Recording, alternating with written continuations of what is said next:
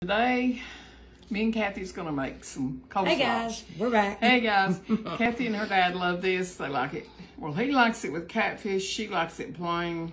Everybody likes it, period. Hey, but fish. The main thing I like to do with mine, I don't use the pre-shredded.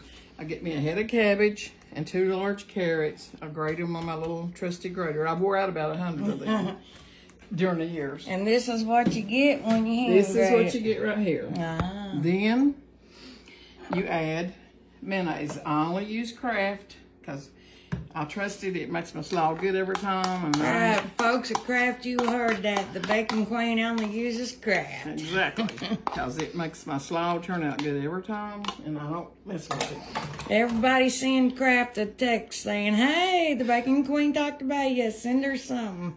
Then you add your sugar, white sugar. Just kidding, everybody.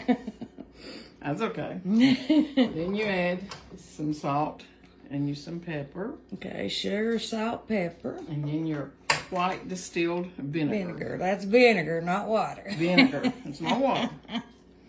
And then you just stir it all together. So you get it stirred up good. While Mom's stirring, I will have to throw in my 2 cents and say that I don't like any other coleslaw. No kidding, guys. This No, is she won't. a coleslaw. But I do She eat eats Mom's. mine, and her daddy says mine's better than anybody. So, but he's a little prejudiced, so. He knows he don't want to get smacked in the back of the head by the Bacon Queen. Yeah, that's exactly right. He knows where his supper and breakfast and dinner's coming from. Exactly.